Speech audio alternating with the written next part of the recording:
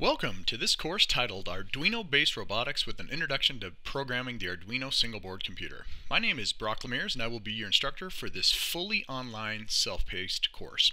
In this video we are going to go over the motivation for this course, the prerequisite knowledge needed to succeed, a short intro of myself as the voice in the videos, the required materials for the course, and finally how to navigate the course system. Okay, so let's begin with why we have this course. The purpose of this course is to provide an introduction to robotics as a platform to teach STEM. So STEM is science, technology, engineering, and math.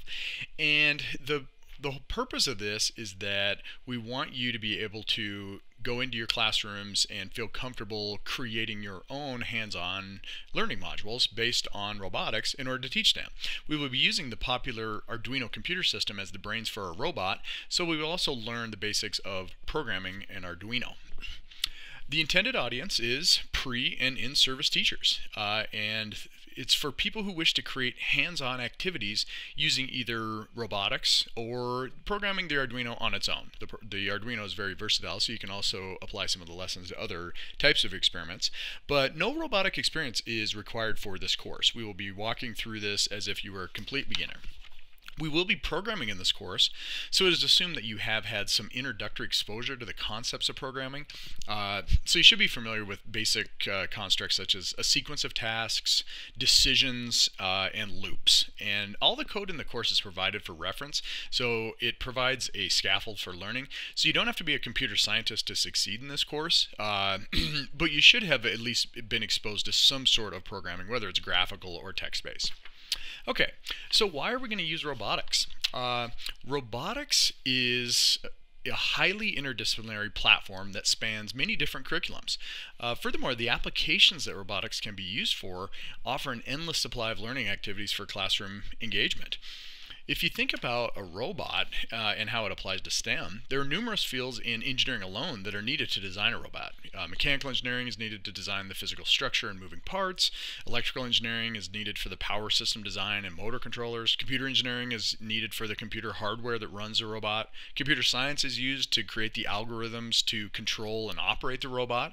Chemical engineering is needed to design the battery systems. And these are just a few of the engineering disciplines. There's many more that go into this. So robotics can be a way to introduce the profession of engineering.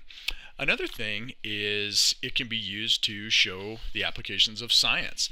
For example, the Mars Curiosity rover that's shown in this picture, it was designed to accomplish 8 different scientific objectives on Mars. So these range from studying the geology to the atmosphere and climate science. So it wasn't necessarily exploration, it was a scientific mission. A robotic platform can be used to get students excited about science, oftentimes more so than using a traditional classroom experiment. Then another thing is, math. So if you go through STEM and you go through all the letters in this acronym, robotics can be used to stress the importance of math.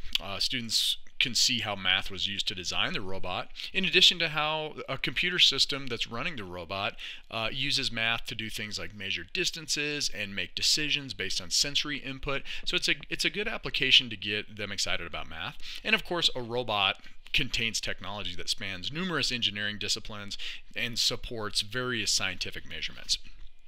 Also, it's in addition to being an all-inclusive platform for teaching STEM, robotics tend to excite students. Some of the robotic platforms that have been created by humanity are truly awe-inspiring. So often robotics can be the hook to get student engaged, and then they can apply the lessons of STEM behind that.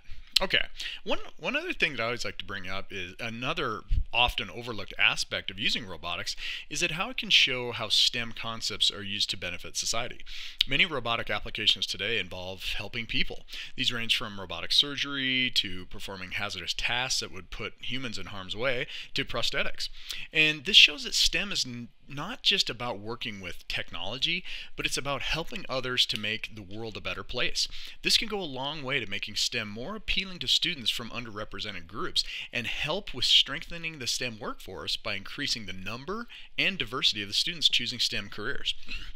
Okay, so since I'll be the voice in all of these videos, I thought I would take just a second and introduce myself. I am a professor of electrical and computer engineering at Montana State University in Bozeman, and I've been on the faculty here I'm starting my 12th year.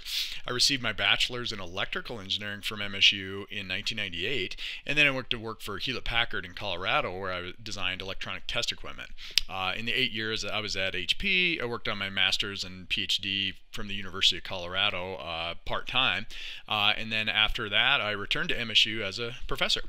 My technical area of expertise is in computer engineering, so I teach a wide range of hardware classes at MSU on computers and on robotics, and I also conduct research on computer technologies for space applications and how to improve student learning and motivation. My research is primarily sponsored by NASA and the National Science Foundation. I'm also the director of the Montana Engineering Education Research Center. Okay, so enough of background. Let's start talking about the details of this class. First of all of the programming and robotic activities are designed for a specific platform. It's designed for an Arduino-based robotic shield from a company called Parallax. You will need to purchase 2 items from Parallax in order to conduct the learning activities for this course. The first is called the Robotic Shield with Arduino. It's a kit that comes with an Arduino Uno and a shield called the Board of Education Shield. The shield, you'll hear about what a shield is, but a shield is basically a separate board that plugs onto the Arduino Uno and provides all the necessary circuitry to receive power from 5 AA batteries and drive electric motors. And the shield also has a prototyping area where we can experiment with building different circuits used by the robot.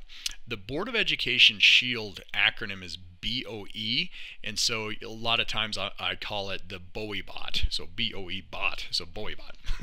The second item that you'll need is a QTI line follower, and this is a kit of sensors that allows the BOE-Bot to detect light and dark, and it's used to create a line following program, which is a very common application. If you have an Arduino Uno, you can actually go through their the Parallax website, and they do sell just the robotics kit without the Arduino for, I don't know, $20 less. But anyway, these are the things that the course was designed. This is the platform that we will be using. Okay. So at this point, what we want to do is I'm going to show you how to navigate through the course. So when you start, you're going to come to this welcome screen, and you'll see a picture of me sitting there with the BOE-Bot, and there's one button to press. Okay, so you'll start off the course by clicking Start. And what it does is it goes to the first module, and at this point you'll be given an overview of the module, and you can use these forward and back buttons to navigate through the sections. Okay? A module is made up of one or more sections, and each module starts with an overview page like what we're looking at right here, and it indicates how many sections are in it. So this one has 1 section, okay? And we'll see other ones where there's actually more in it. Okay, I'll click the forward arrow, and we're going to be taken to the next slide in the course, and that's going to be this section overview slide. And this is the layout that you'll see on every one of these section overview slides. And what you see here is that over on the left there's 3 buttons. Okay, and there's going to be an intro button, and this is how you can always come back to just the description of what you're going to be doing. Then there's a video button, and if you click the video button, there'll be a video right here, and if you play it, it'll go full screen. And obviously you're watching a video, so you found that. And then you're going to have the activity button, and in the activity you will see you'll be given an explanation of what you're actually going to do for this. And yeah, and so for this one right here, it's just to download download a couple files.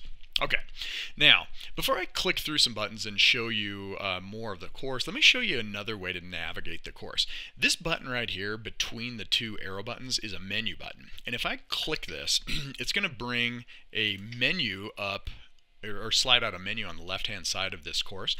And what you can see here is this is another way to navigate through the course. So you'll notice that I can look at the modules, and I can see these little links to all the various sections. Okay. Another way to get to this menu is you can actually do this little expand collapse button right here. So it's always up in the upper left hand corner, so you can expand it and you can collapse it, and then if you expand it down here, you can collapse it by clicking that same button. So if I take a look at this, let's take a look at this menu a little bit, because I use this the most to navigate through the course. If I want to come down to Module 2, I can click on, the links are the ones nested underneath the module name. So if I click on Module 2, it's going to take me to the Module 2 section overview page, and you'll see that it's kind of like the same thing as Module 1. It had, you know, picture me, and then it's got 7 sections. So this module actually has 7 sections in it. Okay, so it's not just one. I can also see that if I look at the menu again, and I can go in here and I can scroll down, and I see that Module 2 has section 2.1, 2.2, 2.3, and so this menu allows you to kind of jump back and forth, so you can always access things that you want to see. So if you want to see material that was in the past, you can go over here. Another really neat thing of the menu is that these little check boxes, as you go through sections, what'll happen is it'll automatically populate these, so it gives you an indication of which of these screens that you have actually gone to.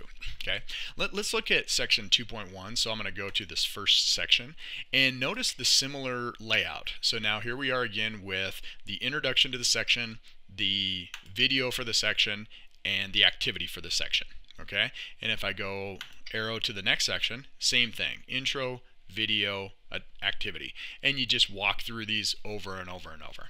Okay, all right, so if I go back to the menu, one last thing to point out, this course actually has 8 modules in it.